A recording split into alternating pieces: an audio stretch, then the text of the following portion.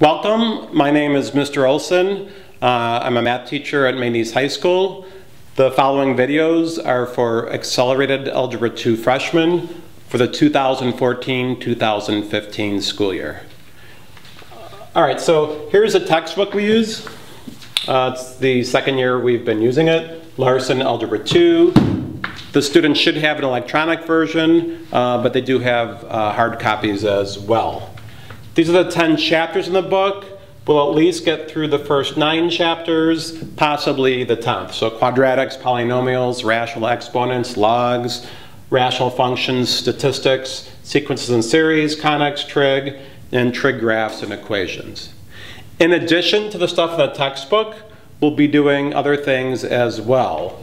I am also the freshman math team coach, so I incorporate the 4 North Suburban Math League contests into my class. So here are the 4 math team topics this year: number theory, probability, number bases, and linear equations and inequalities and quadratics. So these will all count for a grade. Much of the work is without a calculator. We use calculators as a learning tool and also when dealing with real life problems which aren't in friendly format. But for the most part, we'll be doing things without a calculator, and it'll be just exact simplified answers. All right, so the way the videos work, each one will be numbered. This is the chapter, and this is the lesson. So there is no lesson 0, this is just an introduction. In each video, I hope to make them short. I know it's hard to focus on videos, and some students think they're boring. So I shoot for 5 minutes.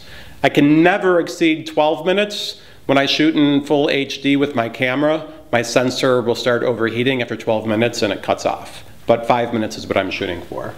And the way I do this is I'll just pick 1 or 2 simple, important concepts from each lesson. I'll make a video on that. And students watch the video the night before I teach the lesson. And then when they come in the following school day, what I'll do is I'll give a short quiz. Last year I did this, it was just a 1-point quiz, and I counted it for a grade, and a lot of students told me that kind of stressed them out. They sometimes needed help from a real life teacher and they were getting anxious. So what I've decided to do this year is give a quiz, still count it for 1 point, but only if you get the 1 point, it'll count. If you get less than that, it won't count. So in other words, it can only help your grade and not hurt your grade.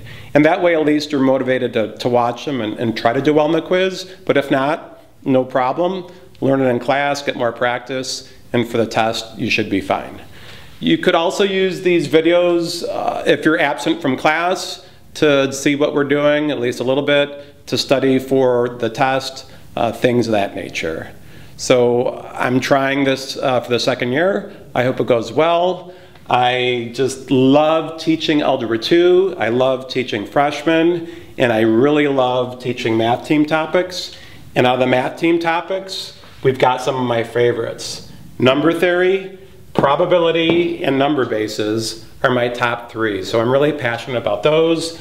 Some chapters that I love, logarithms I love, conics I love, trig I love, again, quadratics. There's a lot going on there, so just I hope you enjoy math as much as I do, and I hope you have a great year. If you've got any questions, please don't hesitate to ask. I'm here to help you. So let's have a great year, and I look forward to seeing you all throughout the year.